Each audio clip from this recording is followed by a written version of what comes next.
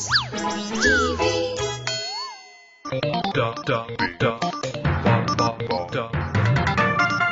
The HolyTales.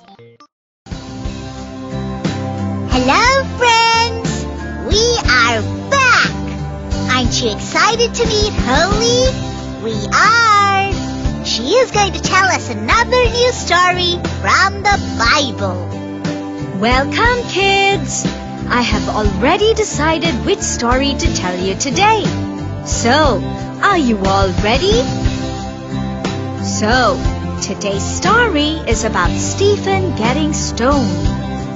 But who's Stephen? Let's read the story and find out. Stephen was one of the strongest believers of the young church, and the Holy Spirit filled him with God's power, love, and grace, and helped him to do some amazing miracles. But one day, some men got into a debate with him.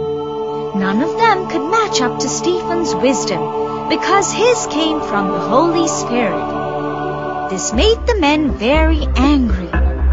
So they gathered few other men and convinced them to tell lies about Stephen so that he could be arrested.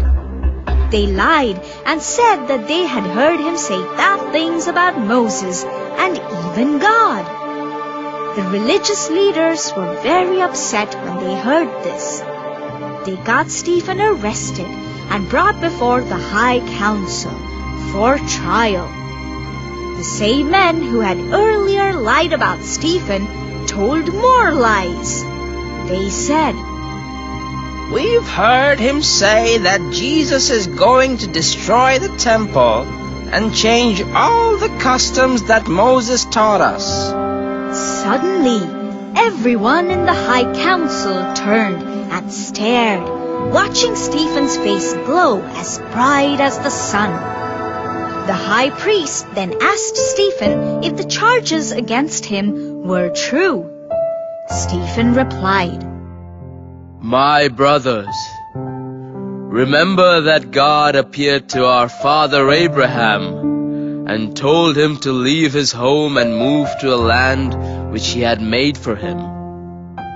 Abraham obeyed God, and he promised to give him the land and many ancestors. God gave him the son Isaac, and Isaac's son Jacob became the father of 12 tribes of Israel. Do you remember how 11 of these sons were jealous of their brother Joseph, and they sold him to slavery? But God allowed Joseph to save the nation of Egypt, and even his own family from a famine. You must also remember that our people became slaves in Egypt, and that Moses was born. God sent him to lead the people to freedom. He gave Moses the laws and commandments by which we live. It was Moses who told the people that God would raise a prophet. The people turned against Moses and had Aaron make them a golden calf for them to worship. Then God turned away from people. It was years later that Joshua led the people, and then there were the years of King David, a man who found favor with God. David's son Solomon built God's temple. And now, you stubborn people, you know our people's history with God, and yet your ancestors persecuted the prophets. You killed Jesus, God's own son. The religious leaders were very angry by the things Stephen said. They shook their fists and shouted at him. But God gave Stephen a vision of the gates of heaven opening and Jesus standing before him. Stephen was not afraid of anything of what they said to him. The people dragged Stephen out of the city and threw stones at him until he was dead. As he was dying, he prayed for the people who hurt him and killed him. He looked up and said, "Lord, don't charge them with this sin." And he died.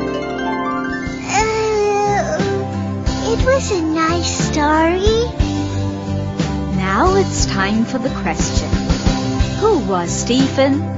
I know. He was a strong believer of the young church, and he was filled with the Holy Spirit. That's correct. Hope you like the story too. We'll be back soon. Keep watching. Bye-bye. To watch more videos, please subscribe. Plants and trees. On the fourth day, God created the sun to shine in the day, the moon and stars to come out at night. One day, Moses went to Mount Horeb with his sheep. There, God appeared to him as a flame of fire in a bush. Since there was no room anywhere else, they decided to spend the night in a stable. Here, Mary had her baby, Jesus. She wrapped him in a blanket and put him to sleep. He's got the Holy